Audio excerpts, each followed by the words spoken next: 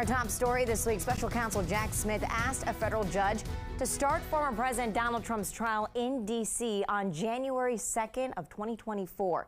The former president faces charges on trying to overturn the 2020 election. And when most people face trial, many lawyers ask their clients not talk about the case.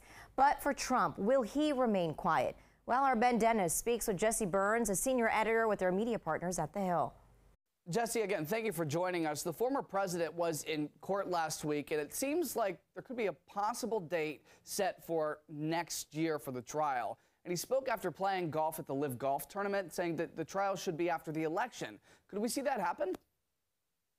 Well, absolutely. We saw the Trump team, making the case that they need as much time as possible. As it looks right now, they are floating early January for the trial to start in the 2020 election interference case and May 20th for the classified documents case. Of course, those could both extend. Right now, they're coming towards the end of the calendar, at least for the classified documents case, towards the end of the calendar in terms of the GOP primary. And what the Trump lawyers are essentially trying to do in both of these cases and others is, the strategy has been delay, delay, delay. And it's in their interest to push these out as far as possible. Former President Trump weighing in, lashing out at the early January proposal for the 2020 election case. And right now, as it stands, they're trying to push out discovery. They're trying to push out as much as they can so that they get closer to the 2020 election or even after the 2020 election. But there's going to be stiff resistance, of course, from the Department of Justice. And the former president continues to remain outspoken on his social media platform, Truth Social. What do you think his lawyers are saying to him right now?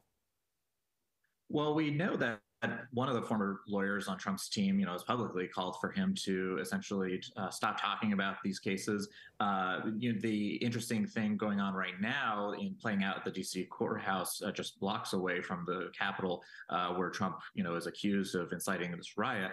The Trump team is making the case that the Department of Justice should essentially not have this protective order that would prevent Trump from disclosing information gleaned during discovery. Of course, the judge in this case ruling in Trump's favor, but essentially saying that if there are items that are marked sensitive on the part of the Department of Justice, Trump should not disclose those. But essentially, the case that the Trump lawyers are making is that he is a former president. He has First Amendment rights and privileges that he should not have curtailed.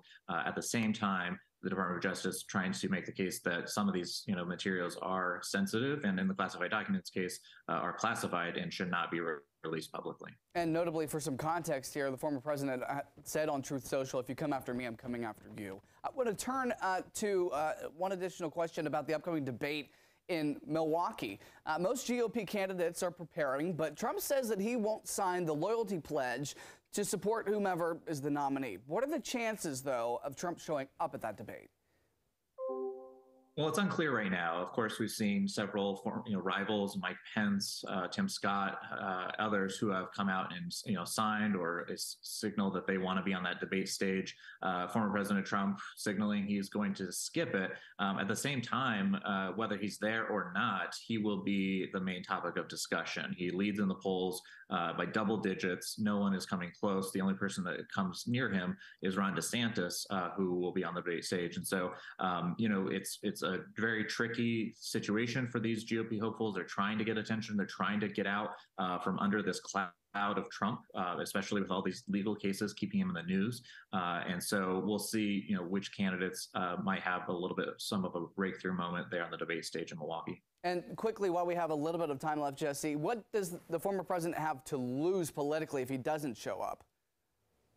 Well, it certainly opens him up to other candidates having, a moment in the spotlight. We've seen Chris Christie, we've seen, Tim Scott recently gaining some momentum in polls. And so, the worst case scenario for Trump is for another candidate to really kind of steal the show and to have a great moment. Of course, it's largely, this is just the first debate. The second debate is going to be coming just weeks later in California. And so, Trump can make the appearance there. But really, he wants to maintain that kind of dominant force. And if he's not there and someone else is seen as kind of dominating or stealing the show, so to speak, that is not in his interest. Jesse, thank you so much for joining us.